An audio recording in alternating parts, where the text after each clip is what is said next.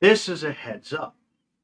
Collections is going to use our compareTos that we, again, should be a part of that overall complete class profile. Now, if we're doing it with numeric values, we can use the double equals, we can use the less than, greater than, all that good stuff.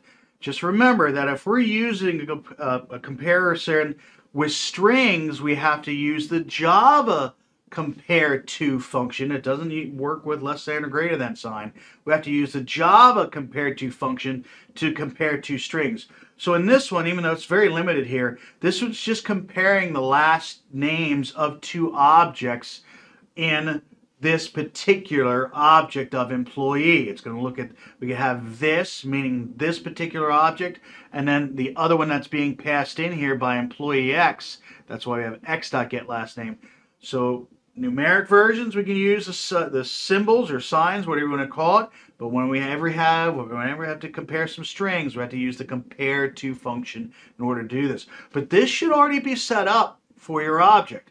Now, again, here's the interesting part. That's if we're comparing two employees. That's what we originally had set up in our complete class profile. We're eventually going to have to start going into this general area for the use for collections. Now, again, this one's kind of controlling, saying, well, I'm going to pass in an object, and then tries to cast it to an employee immediately. What if it's not? We'll go into that a little bit later, but still, our overall setup is going to look very similar. But now, in a collection, we're not sure if it's going to be the same data type or not. It may not all be employees. So we're going to have to think about that in our compareTo when it comes to the uses in collections. And I'll show you more on that here in a little bit.